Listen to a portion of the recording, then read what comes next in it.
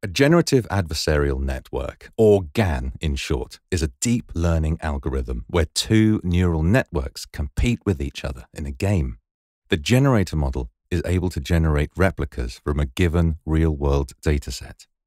The discriminator model takes an example from the original dataset or a generated one and estimates if it is real or generated.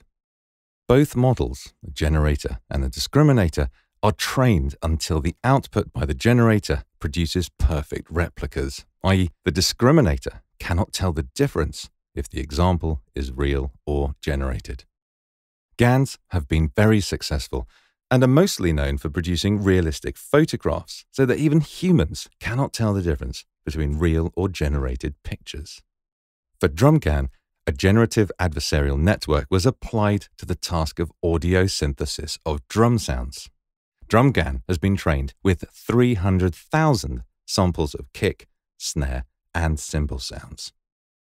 This GAN is now a part of Backbone version 1.5 to generate drum sounds for using in your DAW.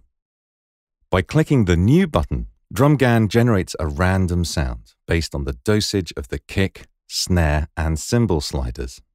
Each time you make a change to one of the sliders, DrumGAN will synthesize a sample that replaces the previous one on the currently selected layer.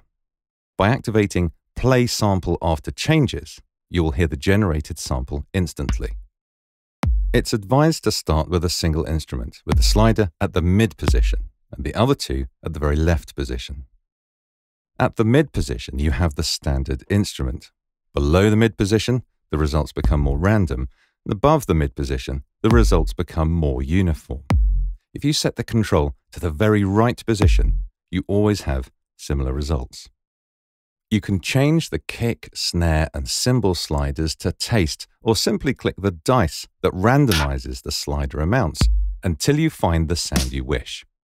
The variation depth slider and the Generate New Variation button allow you to produce further diversity without changing the original set of instruments that has been set with the slider amounts.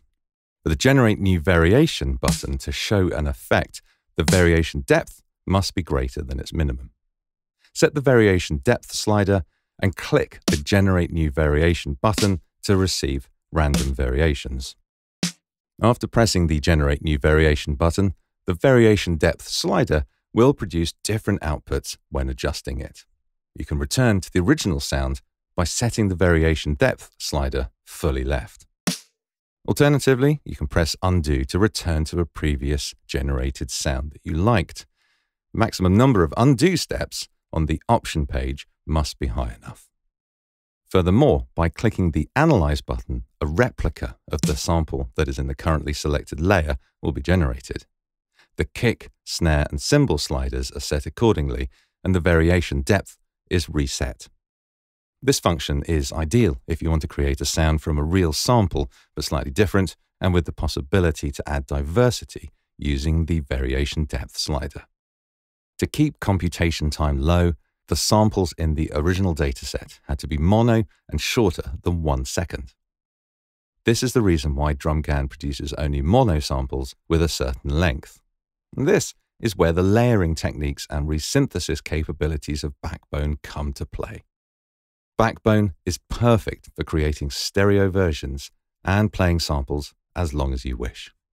Check out the other Backbone tutorials for more information.